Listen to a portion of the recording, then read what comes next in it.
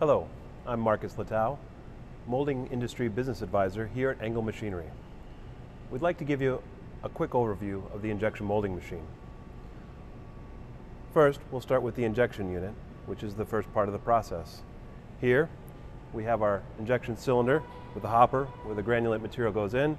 It's fed down through the injection unit where it's heated and prepared to be injected into the mold.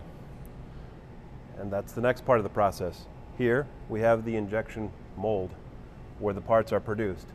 So the process is the plastic granulate put into the injection unit, melted, injected into the mold, which is contained in the clamp.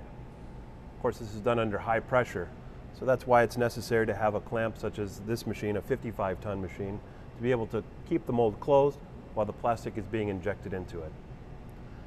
That's a very basic overview of the injection molding machine to give you an idea of what is required to make plastic parts. If you'd like to learn more and you have details about your project that you'd like to share, I'd love to learn about them. Please give me a call.